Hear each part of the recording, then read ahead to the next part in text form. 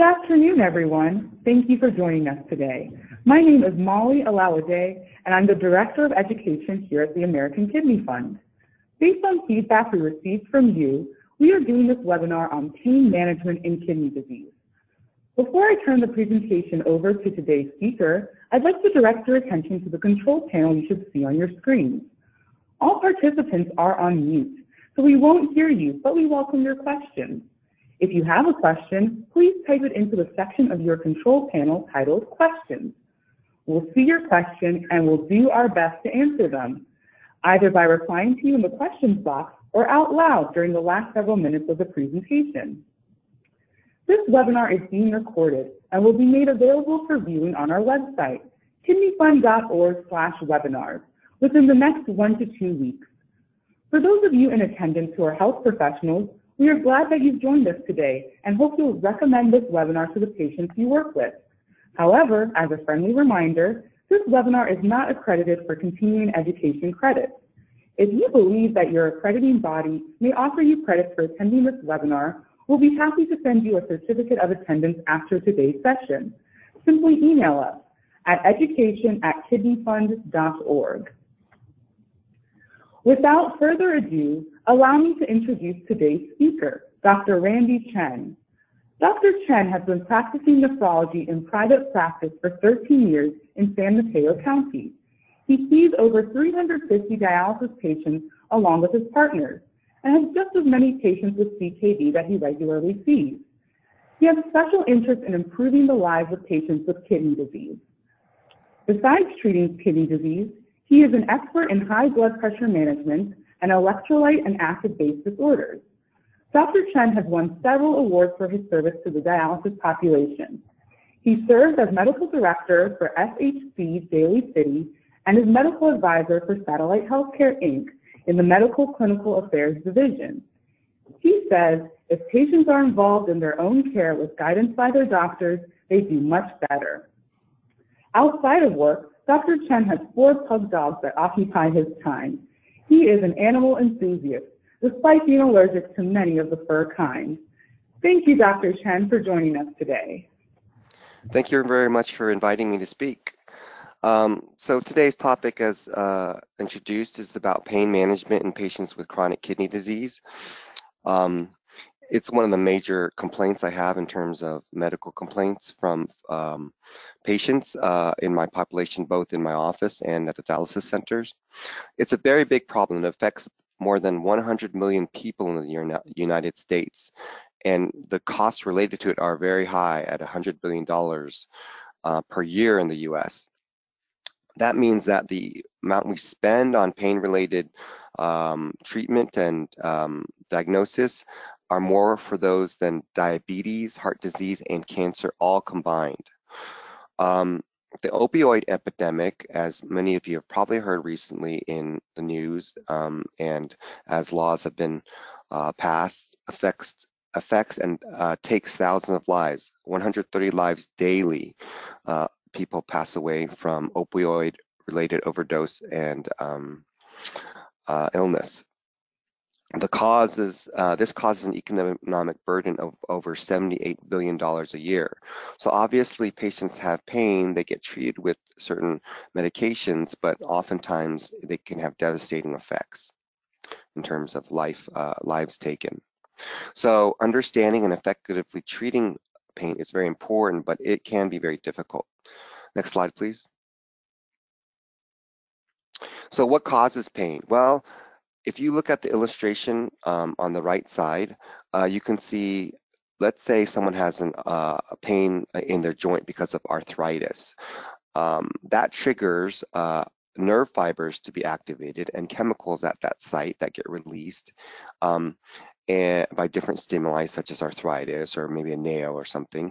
And cables or nerves send those signals from the source, here shown as the finger that's inflamed or actually hurting, to the brain, and the brain interprets this as pain. So there are a lot of things that can influence the actual pain signal inside the brain, including your thoughts, emotions, and other factors. Next slide, please.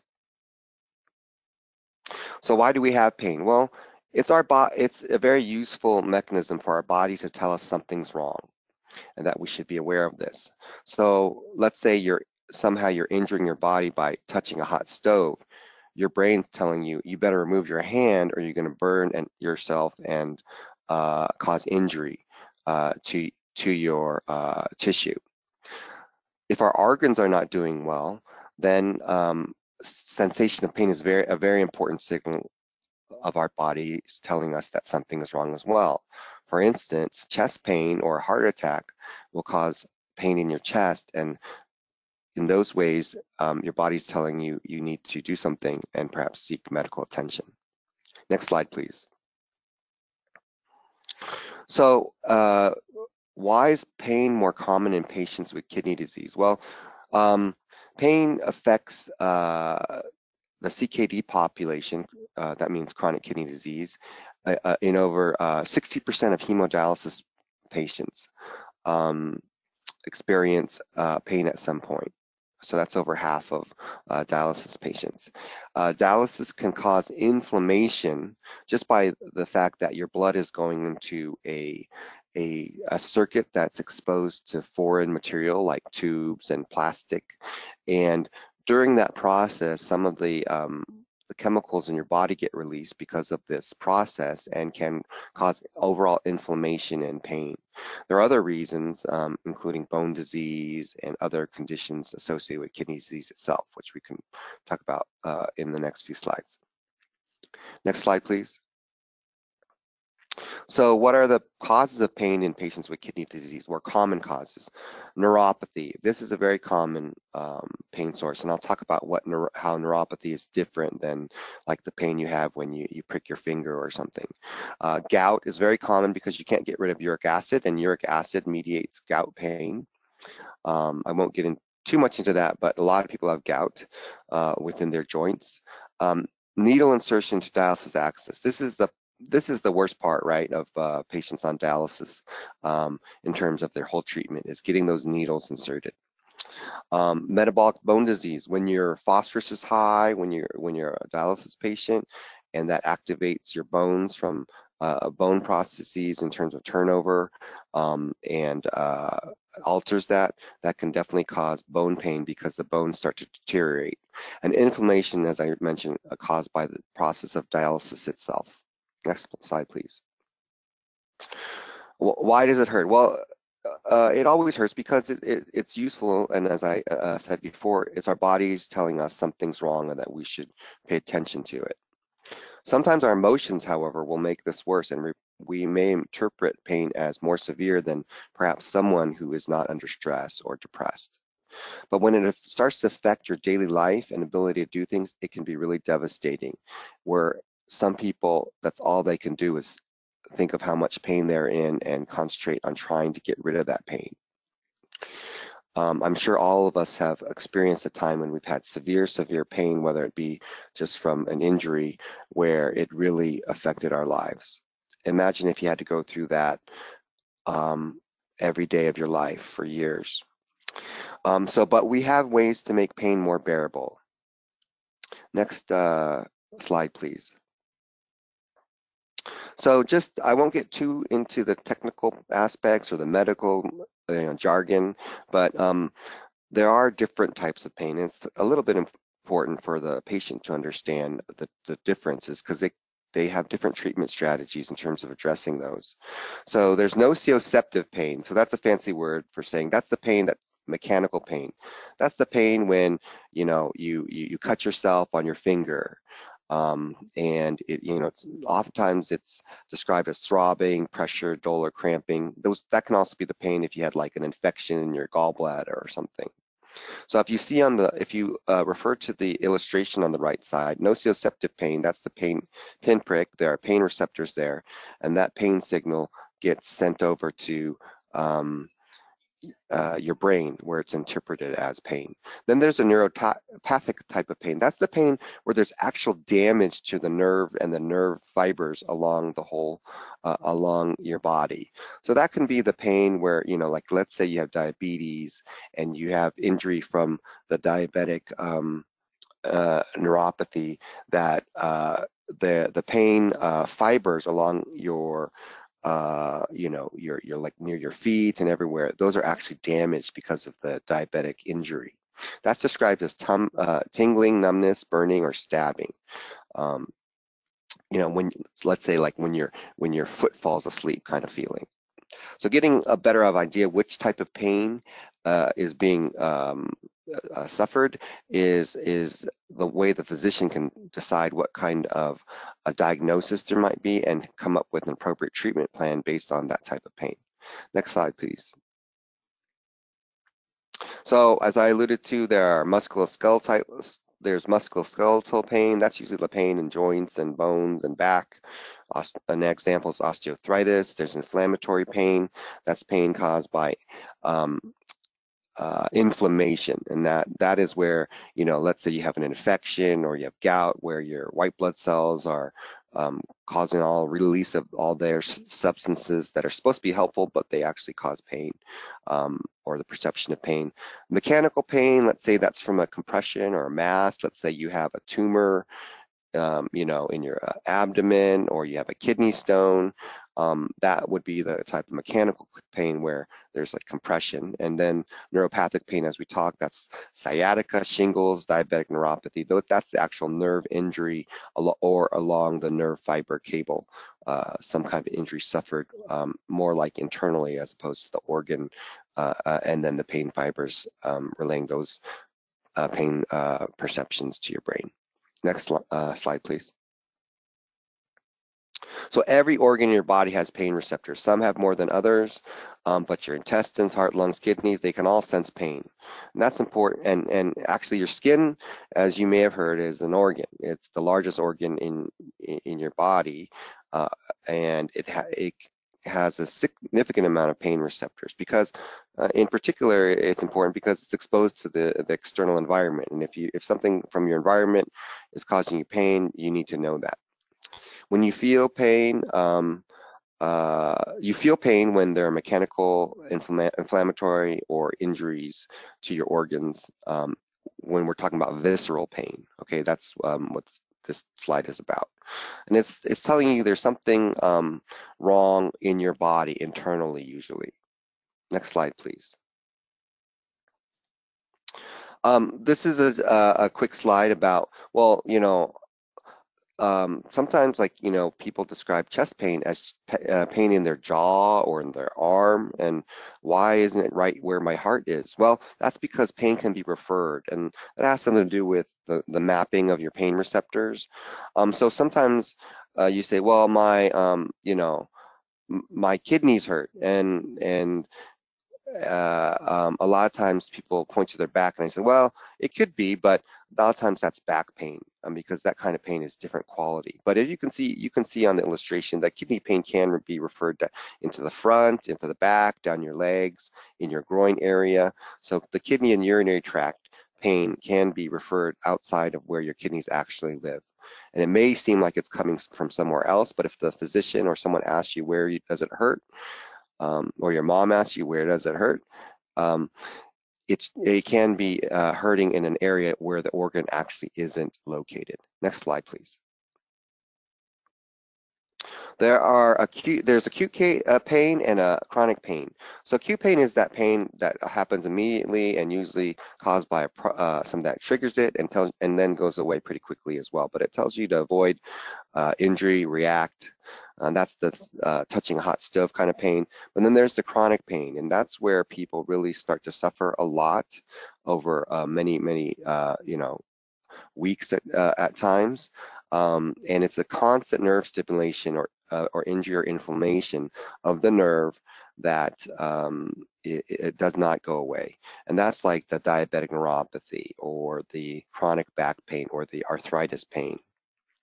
Next slide, please.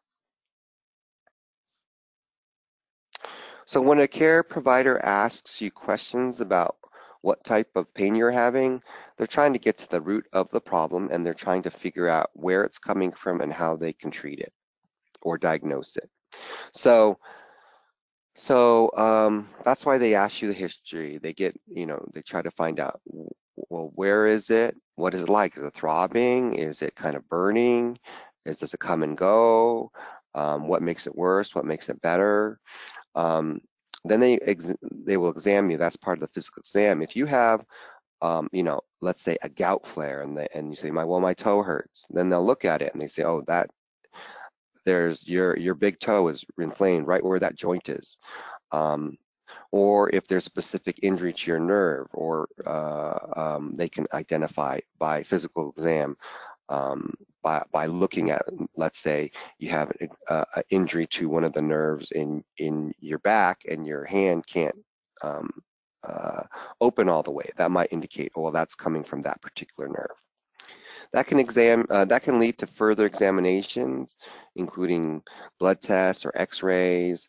Perhaps you complain of abdominal pain, and there's concern that it might be your gallbladder. Well, you might get a gallbladder ultrasound and test to look to see if there's any problems with the hepatobiliary system, which is the liver and gallbladder system.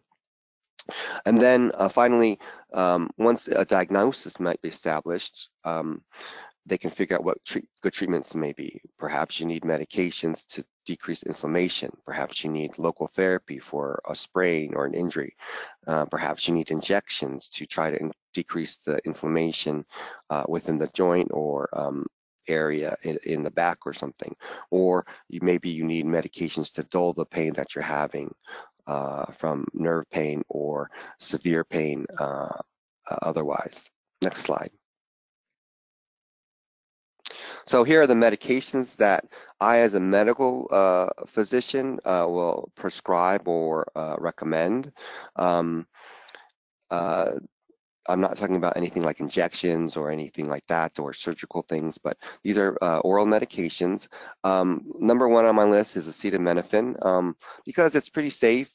You can overdose on that and cause liver failure, but it takes a lot of that, usually more than 4 or 5 thousand milligrams. They usually come in 325 or 500 milligram tablets, so it'd be hard to do that. But you have to be careful, don't overdo it. Some of the opioids also contain acetaminophen in there, so you have to be careful, such as Norco and Vicodin. These are the common names that maybe most of you are familiar with. But as we know, opioids come with risks in terms of addiction, potential for death from overdose. Anti-inflammatories. Now these are tricky a lot in chronic kidney disease. I do not prescribe them. I do not recommend them if you have any degree of significant kidney disease, and we'll talk about that a little bit later. And steroids like prednisone can be anti-inflammatory. Topical agents are generally pretty safe, and these can be numbing kind of gels or anti-inflammatory gels. And we'll talk a little bit more about these specifics later. Next slide, please. So here's the slide where I'm talking about non-steroidal anti-inflammatory or COX-2 inhibitors. That stands for cyclooxygenase 2 inhibitors. That's the medical thing. That's where COX-2 came from. But anyway, non-steroidal anti-inflammatories, or NSAIDs, as they're often abbreviated in medical offices, can cause kidney injury if used heavily or long-term, and even if you use just for a few days. If you have kidney disease, they can cause significantly worsening kidney disease without the ability to reverse that injury. So I pretty much tell all my patients, because I treat people with kidney disease, unless they don't have kidney disease, I say don't take Advil, don't take Motrin, Aleve, or Celebrex, or Meloxicam, Mobic, Voltaren. These are all brands you might be familiar with. The first words are the generic, and there are some brand names, but and I don't endorse any particular brand name, but I want you to be aware of these, because a lot of times people think they're over the counter. I can just get them. How can they cause pain? But if you read the fine print, they might say, oh, don't, be careful, talk to your doctor. But when you have kidney disease, I pretty much tell everyone not to take them. Okay.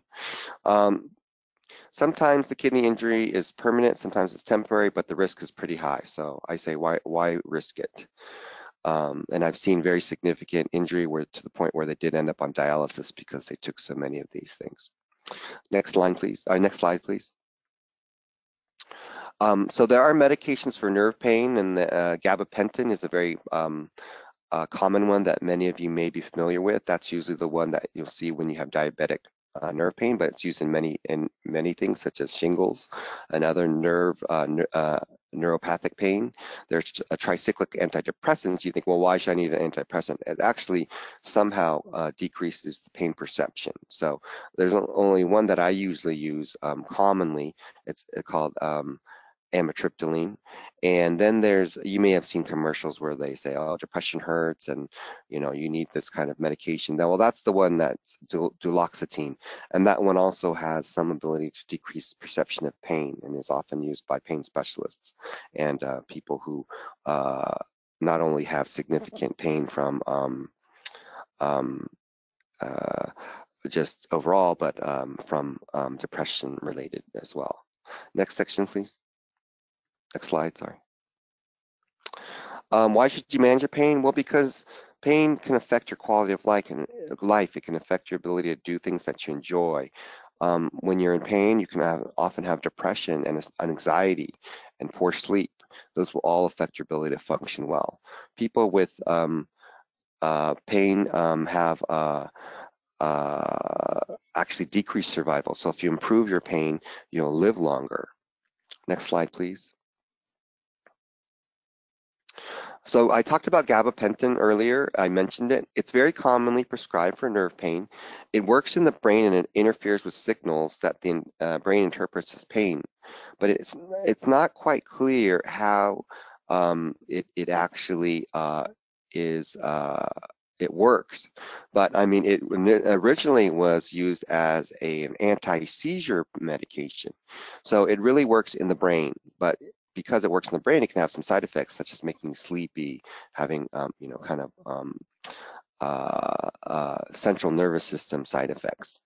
But it has been shown very effective in diabetes and shingles pain, and it doesn't numb your nerves in the sense that like the nerve itself, but it somehow interacts with your brain chemistry and makes your brain interpret pain as less. Next slide, please. I get a lot of questions about CBD oil. In my state of California, marijuana has been legalized. It used to be you could get it for medicinal purposes only. Now it's available to the general public. So cannabis products have been gaining some popularity because they do seem to help pain.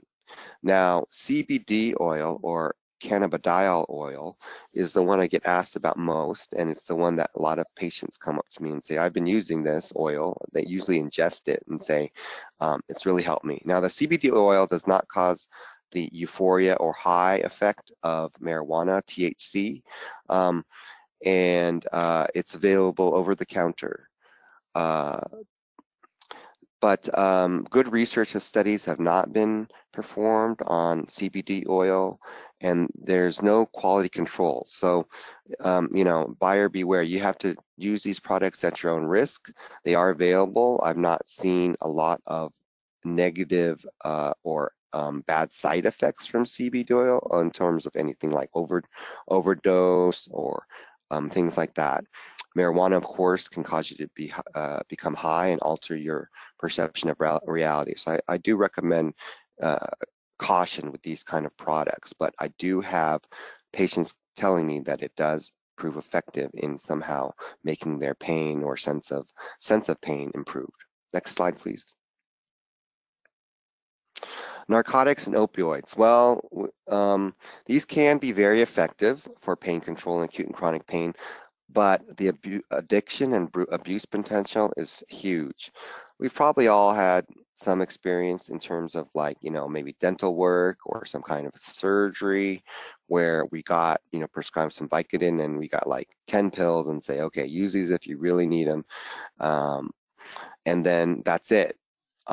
Those usually aren't the biggest issues. The biggest issues are when you start to become addicted and use the long-acting or the more potent types that have the more kind of high side effects like fentanyl and Demerol. These can accumulate and cause low blood pressure, constipation. People stop breathing. That's usually how people overdose. If it decreases your respiratory drive. And all these significant side effects will happen in most patients who take them. And if you take enough of them, they can cause death.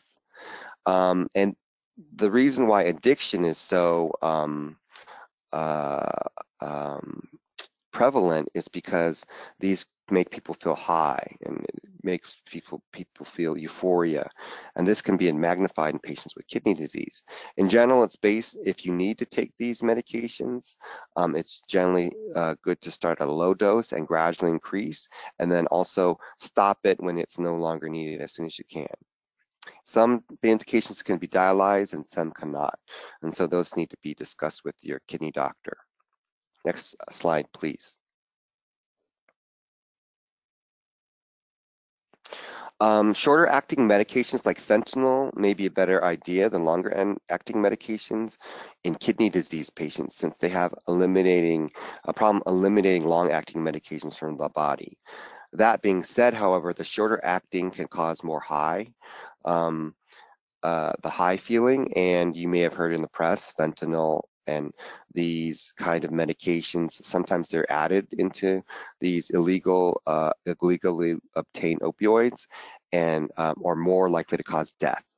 So if they are prescribed or given by a medical professional, perhaps during surgery, they need to be careful about the dosing and frequency of those medications. Tramadol is a very weak opioid in terms of the high effect, but it's also not very good at pain control either. So it is commonly prescribed, but I get the feedback that it's generally doesn't cut the pain out as well as perhaps another medication in the opioid or narcotic family. Next slide, please. So the topical analgesics, usually they're no problem at all with these. You can't really overdo it too much, unless, maybe your neighbor doesn't like the smell of them. But they do cause cooling and heating feelings that help to decrease the sensation of pain. Some of the popular brands you may be familiar with are Bengay, Icy Hot.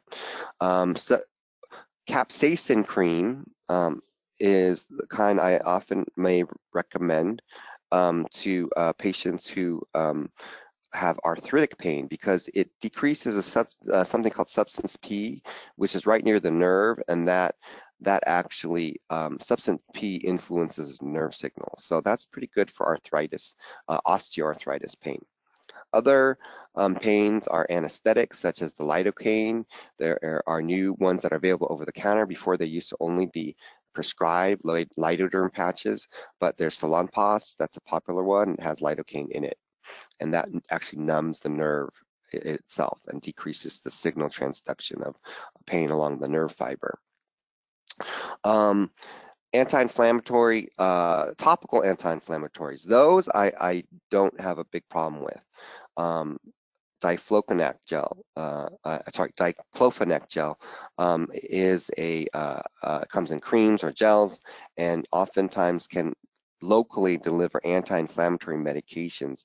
Oftentimes they, however, are not enough to penetrate deeply enough to treat something like gout or hip pain. Next slide. There's the old-fashioned RICE, which is rest, ice, compression, elevation. That's the kind that you see all the athletes getting for musculoskeletal injury. Hot and cold can be alternated. When inflammation is the key process, cold is better. What it does is it decreases circulation to that, and so there's less blood flow to that area, and all the white blood cells who are coming to that area to come to the rescue, but actually cause worsening pain. Those guys don't get into that area as much.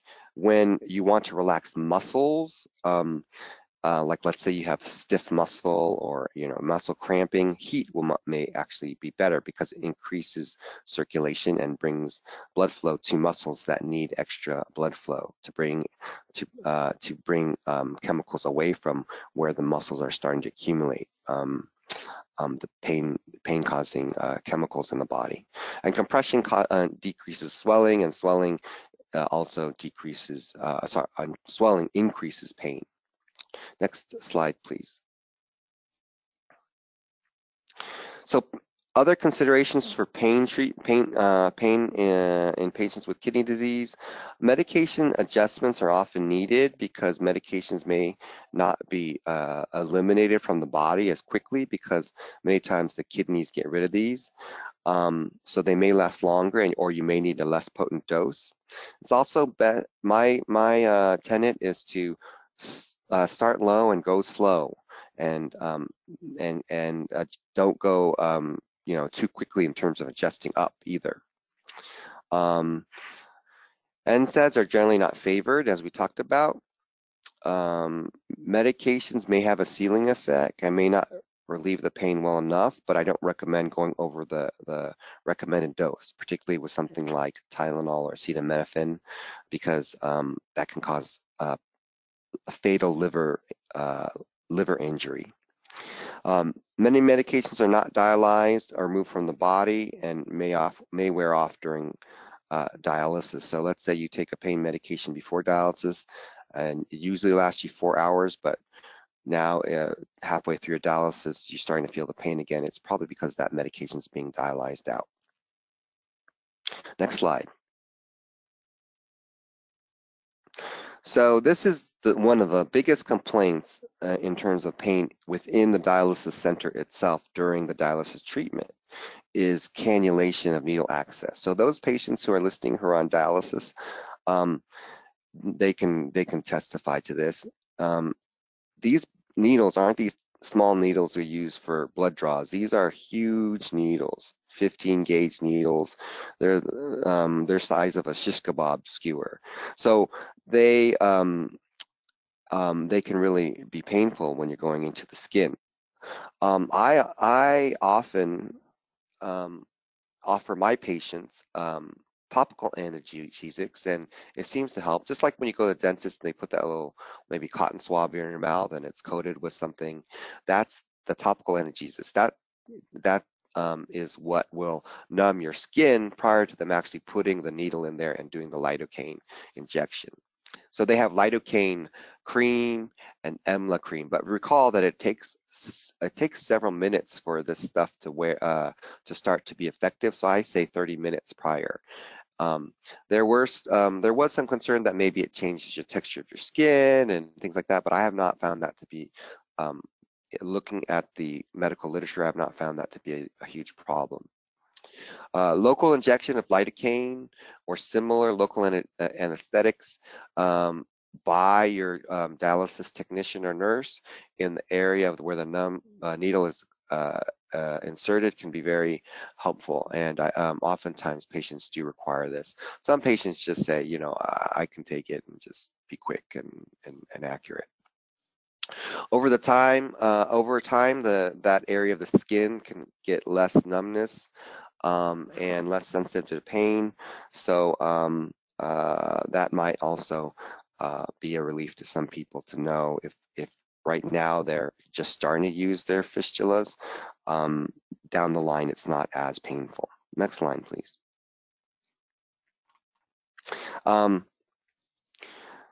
So also, patients who are in dialysis, they have to sit in these chairs often for like, hours at a time.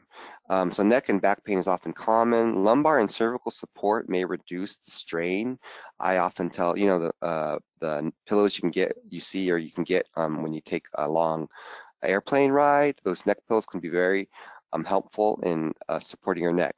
If you look at these, like the slide on the right, you can see these guys have different postural problems, but look how the spine, it curves, right? It's not a straight line.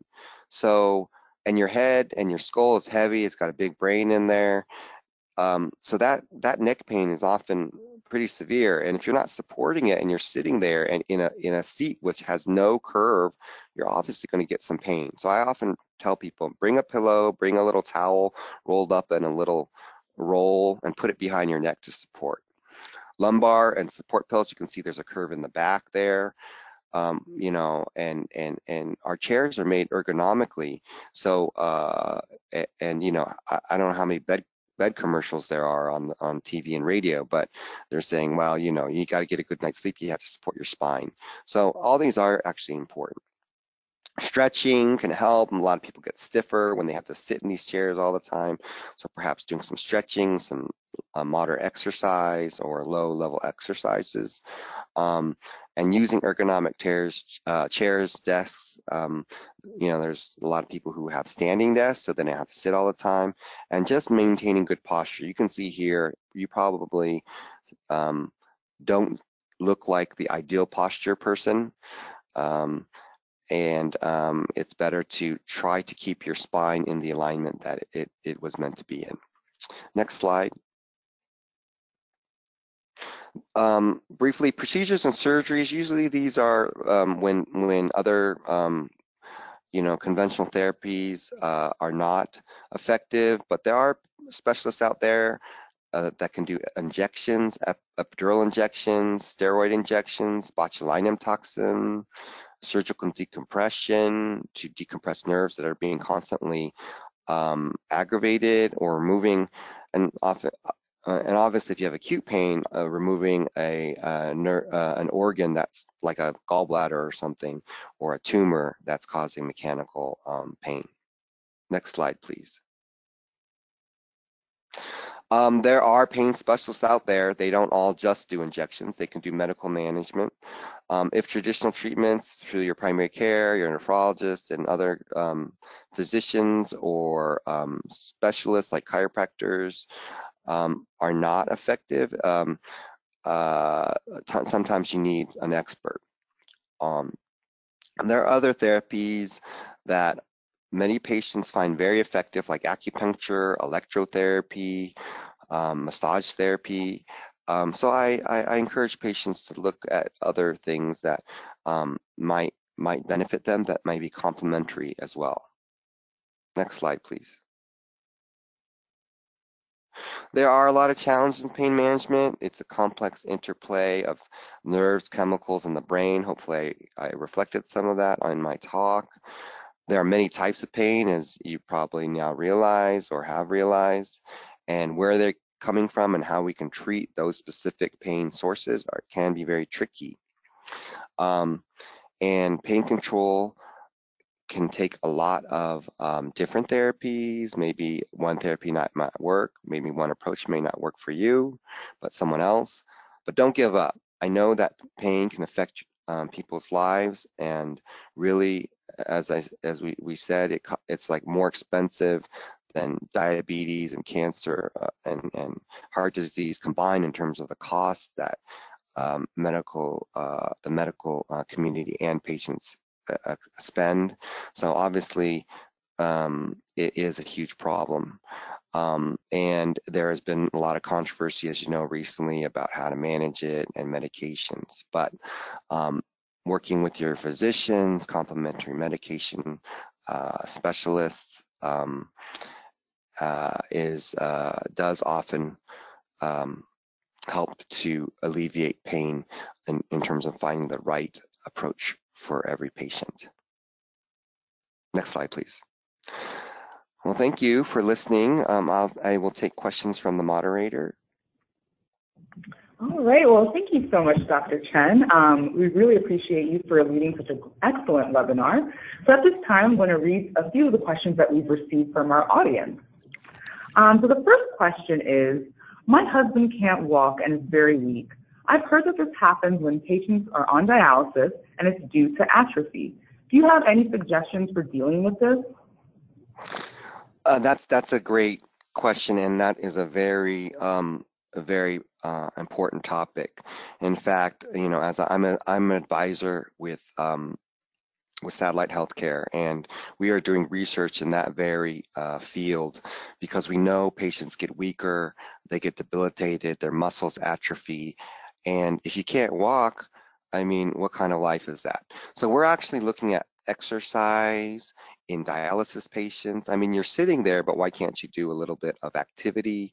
We also are looking at, getting people into strength training programs. It really just doing what people do when they get weak. It's like you're in bed for 4 hours extra a day. So if you've ever gotten sick and been in bed, you feel weak, tired, you can hardly walk sometimes. That's how some people on dialysis feel all the time. So doing, stretching exercises to increase muscle strength, that is key. And it's hard because most people, like after dialysis, they feel tired. They don't want to do anything, but any little thing. I mean, instead of just sitting in a chair, standing up for, a few minutes more a day, walking, things that are easy, and also a little bit of resistance training, little dumbbells, um, things like that. And it's hard to say that this is easy in a patient who's 85 years old and already has arthritis and things. But if you want to know what can be done about that, it is more low level exercise activity that as can be tolerated if you can do it. And that's being cautious if you have things like congestive heart failure, cardiac disease, bad joints and things. But I do think a little bit of resistance, maybe some physical therapy that's prescribed is a way to improve weakness and loss of strength and improve the muscle atrophy and that occurs when people are on dialysis. Right, that's a great explanation. Thank you. Mhm. So we have another question. Somebody said, I get massive leg and feet cramps, and they're especially bad in the middle of the night. What can I do? Okay, well, these are all like so very commonly asked questions when I see my dialysis patients, and sometimes they don't get a great answer, and it's unfortunate because sometimes we don't have a good answer. Cramping is one of those things, but in my experience, it's, when you're an athlete, you cramp because you don't have electrolytes and your muscles are working and they need things like that. But in like a dialysis patient or a patient who's on a water diuretic, maybe for their heart and on other medications, oftentimes it's a problem with the water amount in your muscles, okay? And tissue. And what happens is when you go to sleep, right, your legs are up, the fluid has been settling in your legs and muscles in the legs. And that's why you have swollen feet and your shoes don't fit at the end of the day. And when you raise them in the bed, all that fluid starts to get pumped back into the other parts of the body because gravity is not there forcing all the fluid down. And a lot of times when you have health issues, the veins in your legs have little valves, so that prevents blood from backflow. Okay, that's just a mechanical thing. But when you're standing and you may be older or have some extra weight on, those valves don't work. They become insufficient. And so but when you're sleeping, all that fluid leaves those muscles and then they cramp up. Or if you're on dialysis and they take too much fluid, you cramp up. And that's because the muscles are basically getting dehydrated. They're losing their water. So, that's a difficult thing. We used to give things like quinine and vitamin E, and that seems to help some cramping. There's not hugely great answers in terms of decreasing cramping, but if you're talking about dialysis, be careful with the amount of fluid you drink, because if they're trying to take off too much fluid because they have to, because you're short of breath, or that's where you have to be in terms of your water content in your body. If you're drinking fluid, the faster that fluid gets taken out of your body, the more likely you are to cramp. And also for those who have cramps at night, who are on diuretics, sometimes using support hose or things that don't let the water settle into your muscles and your feet can help prevent the cramping at night. Great, Sometimes thank you. calcium, yeah. Sometimes calcium, supplements help some people, and usually can't overdose on calcium or anything. So that seems to be also a little bit helpful. All right, well, thank you for that great answer. So we have a couple questions about gout. Someone said, I have gout and the pain in my feet is terrible. What can I do to manage it? And then someone else also asked about managing gout with cherry juice. So could you talk a little bit about gout pain management? Sure. So gout, I knew I'd have a question about gout because it's so common, and particularly in patients with kidney disease. A lot of things cause gout. That's a 60 plus minute talk in itself. But people with kidney disease have more gout because they have more uric acid. And that's because a lot of times they don't get rid of it, or the diuretics interfere with that. So where does gout come from? Gout comes from uric acid. Uric acid comes from mostly food that you eat, which includes animal protein, alcohol, seafood. So watching your diet can decrease uric acid production. Gout happens when crystals start to form within the joint, and then all those crystals make the white blood cells come into the joint, and then you get terrible pain. So decreasing uric acid with medications like allopurinol is the common one, can help. Dietary, and you're like, well, I can't use the NSAIDs, right? Then that's a traditional treatment for gout. But there are things such as colchicine, which basically freezes the white blood cells. It basically paralyzes them, and those guys can't get in the joint, and they can't wreak the havoc and cause all the inflammation. Prednisone is a steroid anti-inflammatory. I don't like to use it for long periods, but it's quite effective in knocking out gout pain if used in short courses, local injections. But what I say is, if you can take a medication or watch your diet and decrease your uric acid, we like to get that below 6 or 7, then you're going to have less gout attacks. So from a patient perspective, you can watch your diet. Look online for a low purine, that's Purine diet, and also talk to your healthcare professional about medications to lower uric acid. Cherry Great. juice. So, Oh, sorry, cherry yeah. juice. Sour cherry juice, I don't know much about. I know there are some anecdotal kind of thoughts that it can decrease that, but there are much more potent medications that are prescribed that are generally safe, that really will decrease the uric acid much more than cherry juice would. Well, that's well said. Thank you. So someone else had a question. What are non-medication techniques that are useful to assist with pain management in kidney disease? Well, as I said, it's some exercise, stretching, because a lot of the pain in kidney disease is mechanical in nature, and it's from stress on joints like the spine, and also building up muscle, because muscle actually supports the bones. And that's why, if you ever do exercise, they always talk about the core strength, core this, core that. And that's because the core is your spine and in your central body. I mean, who needs strength in their little toe? Nobody. But you do need a lot of core strength in order to support this big, this big body. So heat, ice, the things I mentioned,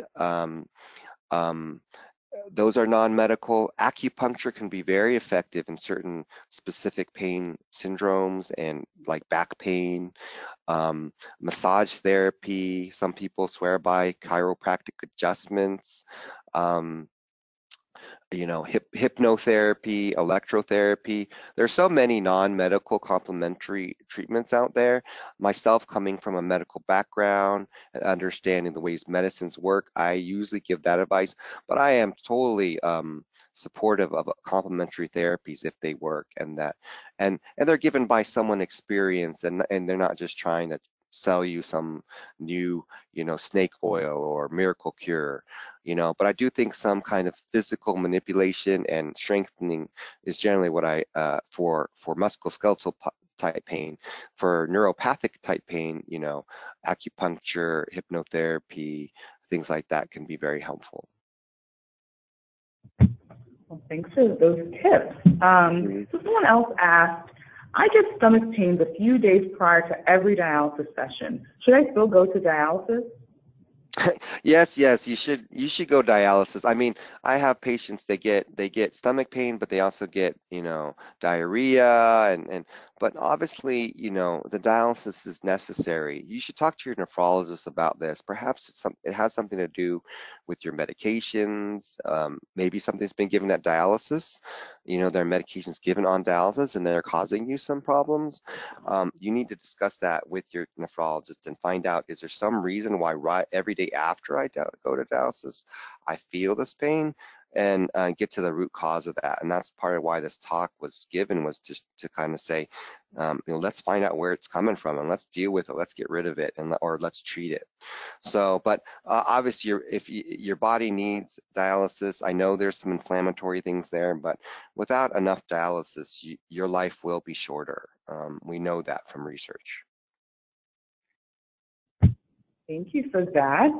So someone else asked, do pain medications adversely affect blood pressure? Yes, the narcotics, as I mentioned in the talk, do lower blood pressure. A lot of times, when in the hospital, I'll be called because someone's blood pressure is low, and the first questions I'll ask is, did they get some pain meds? Did they get an anti-anxiety medication? Yeah, they just got some morphine. I'm like, well, that's the reason. And so, in terms of raising blood pressure, generally not directly, but the NSAIDs are not like the ibuprofens, that can cause fluid retention and raise your blood pressure. And again, if you have chronic kidney disease, and even if you're on dialysis and you still make a little bit of urine or you haven't been on that long, I say avoid NSAIDs. Alrighty. We have another question. My legs are in pain and my hands and my back sometimes as well. Could this be related to kidney disease or dialysis? So if this is coming from a patient who is on dialysis, yes, it can be. There's something called hyperparathyroidism or metabolic bone disease in kidney disease. And that's why the dietitians at the dialysis unit are always telling you not to eat phosphorus, to take your binders. This medication will help you with that. Because if you look at the bones of patients who've been on dialysis and who have not had their phosphorus well controlled for a long time, there are cysts in those bones. Those bones look really bad. They have deterioration of the calcium at the ends of the bones, and the ends of the bones are where all the stress comes, because that's where bone meets bone. There's cartilage in between there, but that's where all this pressure goes. And if you aren't watching the phosphorus because you're on dialysis and your parathyroid level is too high, you will get pain in the hands and joint area. And so that's why we put so much emphasis on that, because we know it causes pain. We know it can cause fractures and tendon ruptures, ligament ruptures, and those can be really devastating to health. Also, generalized inflammation with dialysis occurs, and a lot of times the patients on dialysis have a lot of other medical problems that are going to contribute to pain. And as you get older, your cartilage in the joints wears down, and so you'll get osteoarthritis, and so that can definitely cause pain in your hands and joints. And so that's for dialysis patients. In patients with chronic kidney disease, if it's early chronic kidney disease, it's probably the usual stuff like arthritis. It's usually not because anything related to the kidneys not functioning well. Although patients who do have, earlier stages of chronic kidney disease can have parathyroid issues, and I treat and look at that with every patient who has some renal insufficiency. All right, thank you for that response. We have another question that says, some dialysis techs stick me and there's no pain. Others stick me and it's unbearable. What is the difference in technique that allows for painless sticking, and how can I, have more painless sticking during dialysis?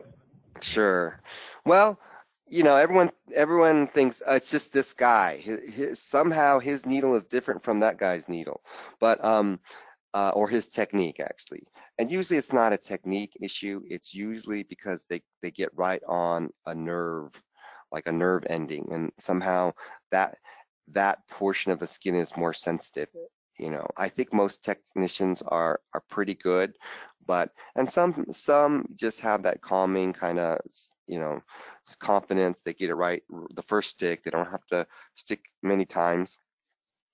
But I think it's probably just, they're getting the nerve, or maybe they're sticking in the wrong place. If it's the same technician, it could be their technique, and sometimes it has to do with the angle of approach of their needle, and also you know, I'm not a technician, but you know, I know this complaint comes from a lot of people, and it might be because they are a little rougher. They don't warn you, they don't, you know, they don't prepare you. They just go, and you're like, and it hurts more because of you're either overly nervous or too or not prepared at all.